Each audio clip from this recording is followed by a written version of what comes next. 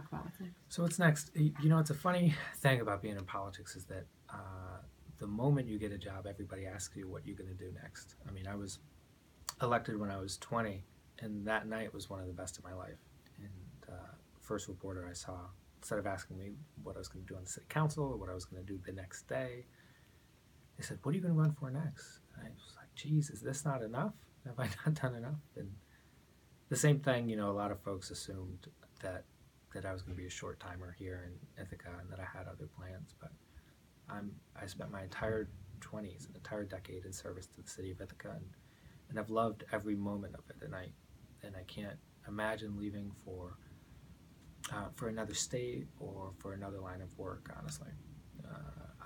I'm interested in serving this community and serving the community that I grew up in upstate New York. So if there's an opportunity to serve at the state level, a chance to do what we've done here in Ithaca, lower taxes and create new jobs and respect the environment and make people feel welcome in a diverse atmosphere, then I'd consider that.